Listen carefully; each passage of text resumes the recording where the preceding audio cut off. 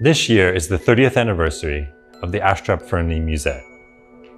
To mark this significant moment, we've put together an exhibition entitled Before Tomorrow.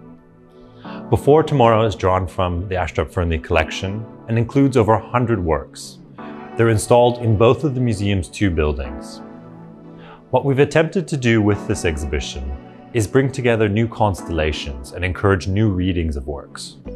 So we have both recent acquisitions, lesser known works in the collection, but also works which the public might be familiar, might associate with the museum.